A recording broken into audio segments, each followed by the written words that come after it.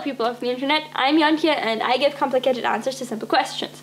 Now, you might say, wow, that's crazy, why would you purposefully want to complicate things? What is wrong with you? To which I would say, what do you mean, what is wrong with me? Are you saying I am not normal? Well, we are going to find out.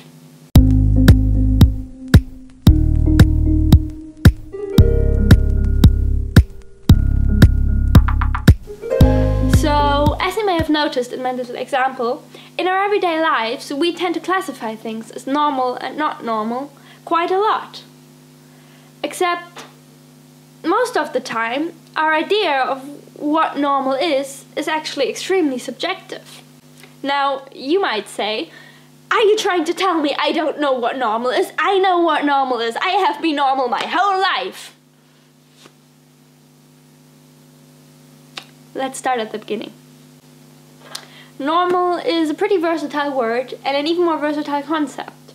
But there are three main ways in which we might be able to define whether something could be normal or not. First of all, there's the statistical norm. The statistical norm is quite straightforward. The idea is simply that normal is wherever the majority is. Except, wait. Where exactly is the majority? Where does it end? And can't we postulate that there must always be a more extreme example, and therefore the boundaries of what is normal can actually be stretched infinitely far? At the same time, can't we define normalcy so infinitely exact that normalcy itself becomes unobtainable? Well, yes, that's the point.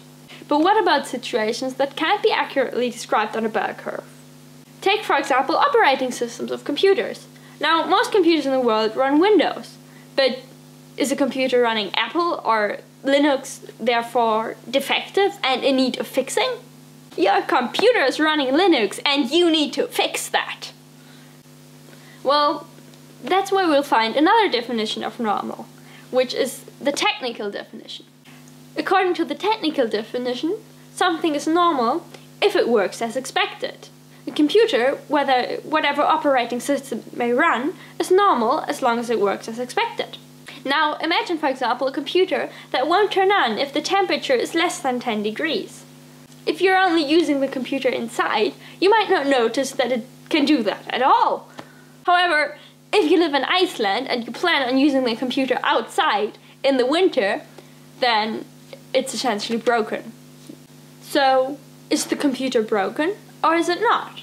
Have we discovered some sort of Schrodinger's cat situation where we don't find out if the computer is broken or not until we take it outside? This is where we'll find the third definition of normal, which is the societal norm. According to the societal norm, something is normal if the society observing considers it normal. So, for example, the Society of Indoors Computer Users will consider the computer, for my example, as normal, whereas the Society of Icelandic Outdoors Computer Users will consider it as not normal and essentially broken. But that, of course, doesn't really say anything about whether there's actually something wrong with the computer from a technical or engineering point of view. The computer might simply not have been built to withstand low temperatures.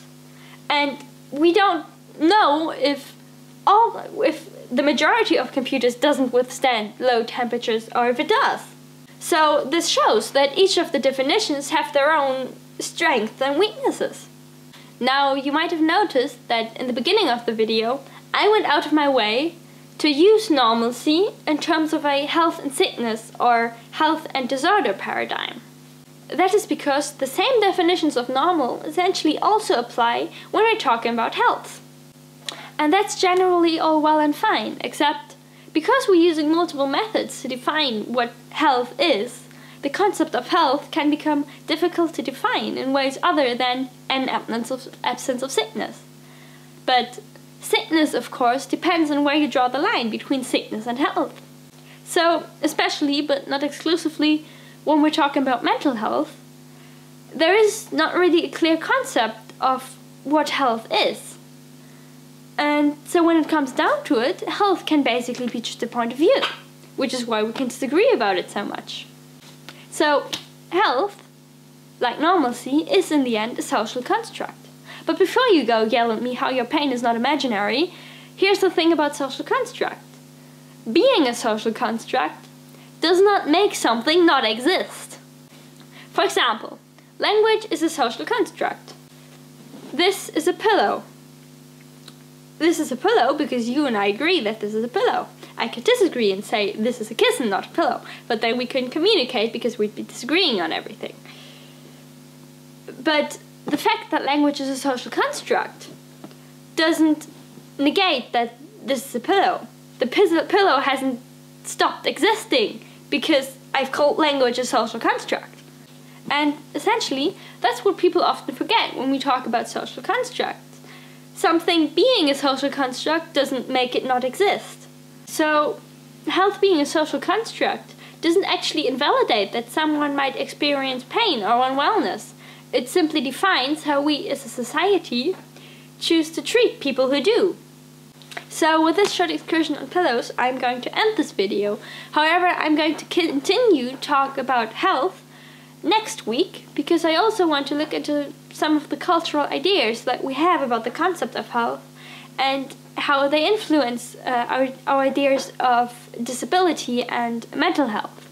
So I'd be very happy if you would stick around for that and consider to subscribe so you won't miss it, and of course also comment and like and share this video if you have liked it and if I've made you think about something, even if it's just pillows. And I will see you next week. Bye!